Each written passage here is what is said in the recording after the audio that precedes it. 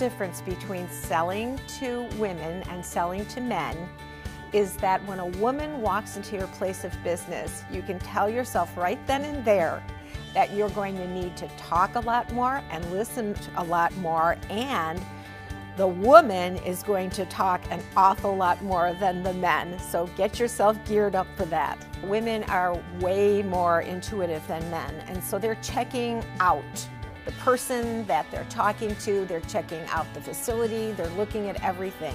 Most women tend to notice every single little thing.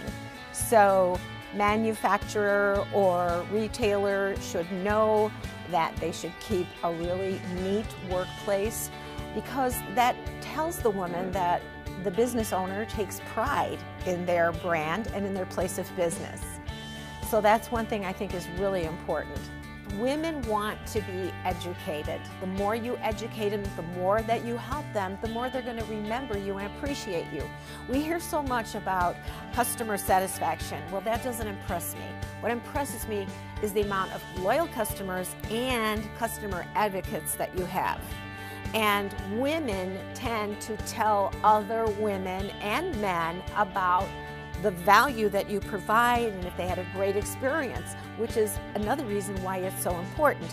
And if you can do something, even the smallest thing, that can make a woman appreciate you, now you have a customer for life.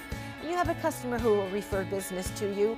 And also, what is really important today in automotive aftermarket, and probably every business, is people want to do business with an organization that has a great reputation.